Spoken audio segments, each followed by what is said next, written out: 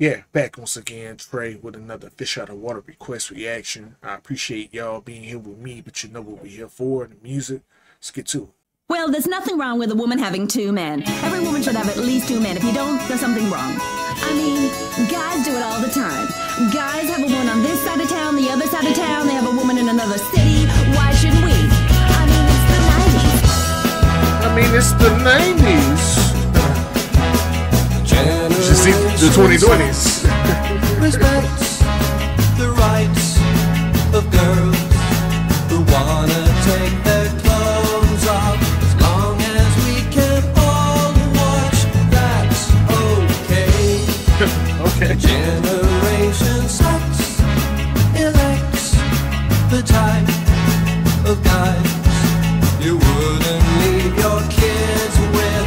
Shout stop with their heads if they get laid. Lovers watch their backs, the stacks in facts, take snaps through telephoto lenses, chase Mercedes Benzes through the night. The morning nation weeps and wails, but keeps the sails of evil tabloids healthy. The poor protect the wealthy in this world. Nice.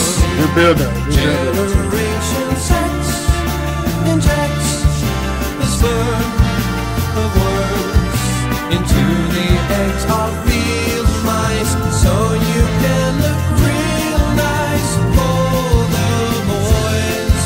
And generation sex is me. It's that David Bowie shit right there. The way he just pronounced that.